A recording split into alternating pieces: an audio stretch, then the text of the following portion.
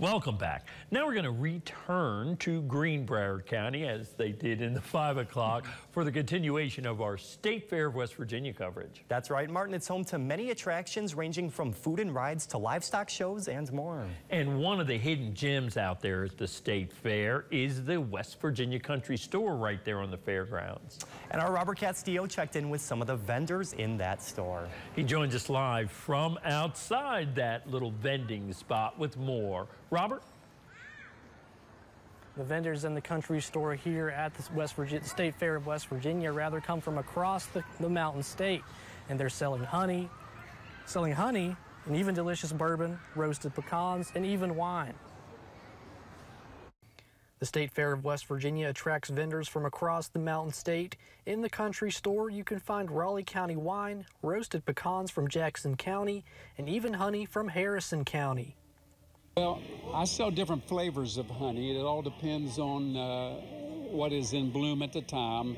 My first honey flow is the autumn olive. It blooms at the end of April and 1st of May. And as soon as that bloom is over with, I remove the honey, extract it, and bottle it. Hamrick sells pure and raw honey that can be found here in the country store. Other vendors in the building include Daniel Vineyards, based out of Crab Orchard in Raleigh County. They're offering a wide variety of wine flavors to choose from, including dry, red, and white wines. We specialize in dessert wines, so you're looking at blackberry, raspberry, and our top sellers is Sweet R&B. Now that's got raspberry and blackberry and some white grape added to it as well. And so yeah, a variety of a little bit of everything there, so yeah. Inside the country store, you can also find Sassy Gal's Gourmet Treats based out of Ripley in Jackson County. At this booth, you can find roasted pecans, moonshine bourbon, and homemade dip mix. The owner of this business says she's been setting up in the country store since 2018. She says the people at the State Fair make the trip well worth it. We have repeat customers come down here looking for us.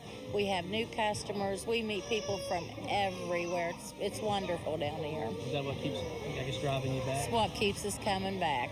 Yeah, it's the people. It's the people, always.